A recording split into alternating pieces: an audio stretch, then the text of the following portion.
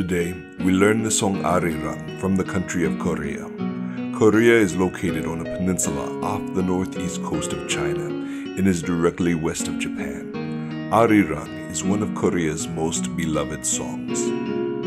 We also discovered today that Arirang utilizes the pentatonic scale. Unlike the diatonic scale that uses 7 notes, the pentatonic scale uses only 5. Therefore, it is possible to play Arirang using only the 5 black keys on the piano. To learn to play this song for yourself, check out the link in the description box for free sheet music. And if you would like to play this song on the recorder, check out our recorder tutorial on Arirang. That is all for today. Annyeong, and don't forget to subscribe.